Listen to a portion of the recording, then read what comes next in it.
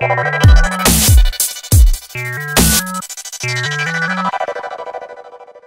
guys, this is Priyanka. In the previous tutorial, I showed you how to display the duration to reach your destination, and we also displayed the distance.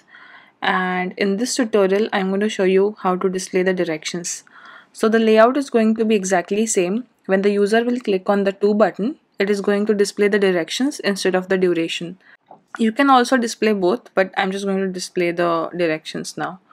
So open the data parser.java file, and here we created the parse directions method earlier, and here we were fetching the legs array.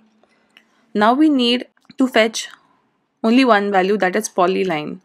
So polyline is basically a representation to store multiple latitude and longitude values.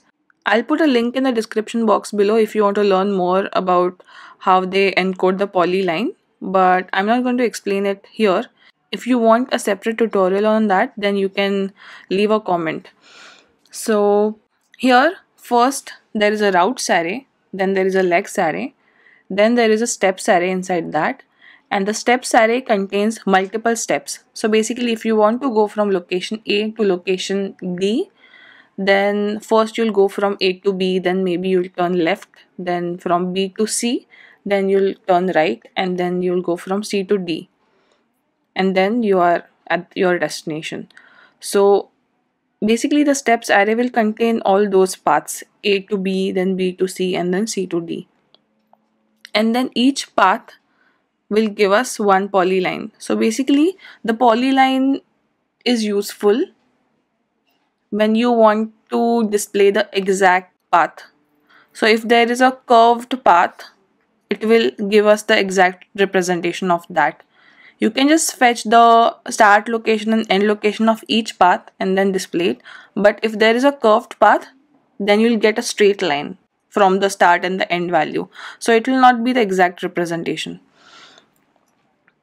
So here we need to fetch the steps array first. So write dot get json object 0 dot get json array and write steps in double quotes.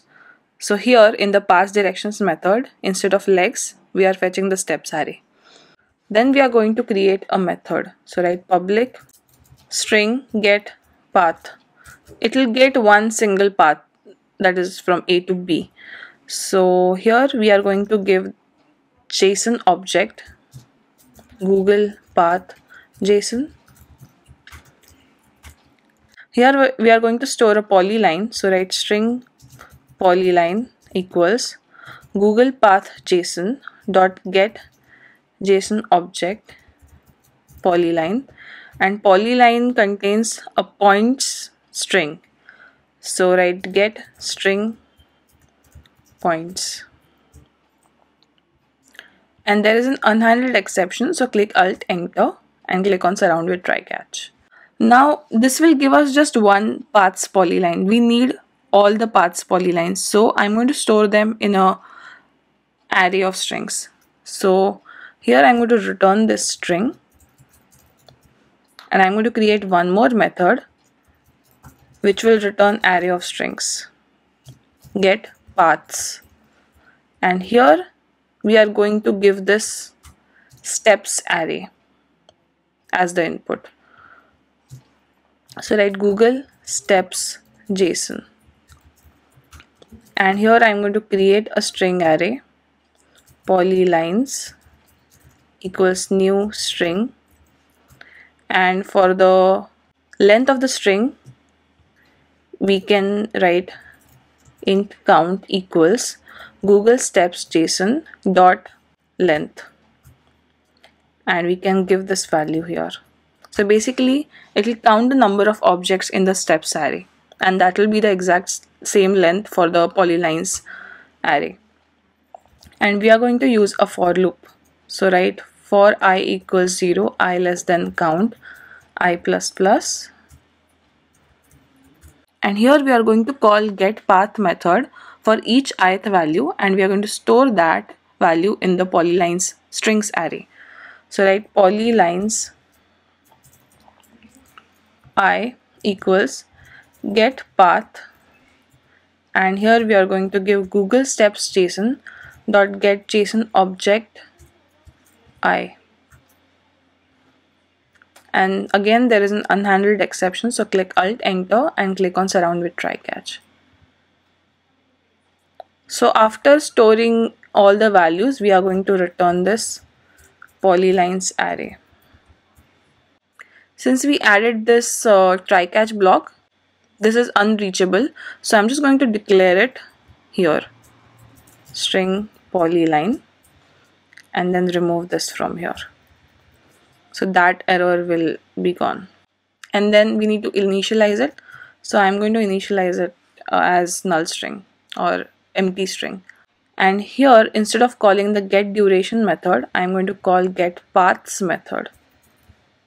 So here we'll pass the direction, we'll fetch the steps array, and then we'll call the get paths method. And here we will fetch each individual object, and then we will pass it to get path method, and we'll fetch each polyline from the individual object and we'll return them. And here we are returning strings array. So remove the hash map from the return type and write string array as the return type for the pass directions method. So this class is done. Now open the get directions data class, and here in the on post execute method I removed everything, just two statements are there, data parser equals new data parser and directions list equals parser dot parse directions. This directions list was hash map before, now we are going to make it as a string array. So write string array directions list, and here we are fetching the array.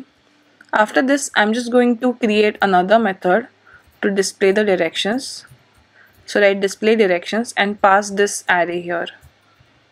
Now let's create that method. So write public void display directions, and here I'm going to take a string array directions list. I'm going to create a count variable to store the size.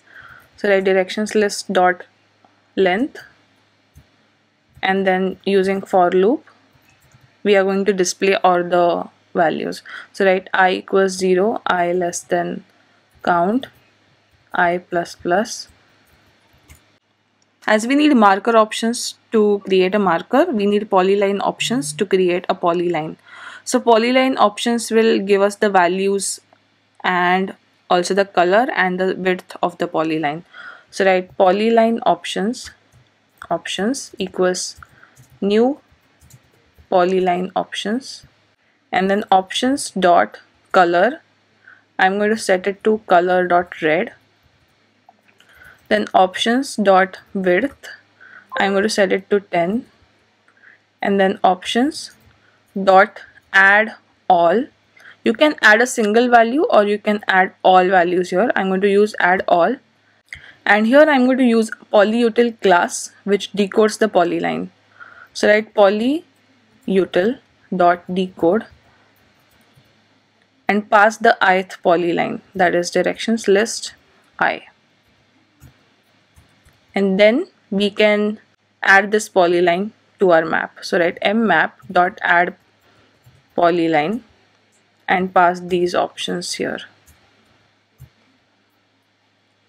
So this is done. We can run our application and test it now. So I'm just going to connect my phone and make sure that you have USB debugging enabled, and just click on the run button. So first it will display your location. So just click on the marker and then drag it to set your destination, and then click on the 2 button. So you can zoom in and see that it is displaying the directions and it is displaying the curved line correctly. So this is it for today. Thank you for watching this video. I know many of you guys were waiting for this video for a long time, but my computer screen stopped working and I had to get it replaced. So that's why I couldn't even check your codes if you have emailed me. Now I'm going to reply to all the emails. So I apologize for that. And Thank you for watching this video. Make sure to subscribe to my channel. If you like this video, give it a big thumbs up. Bye.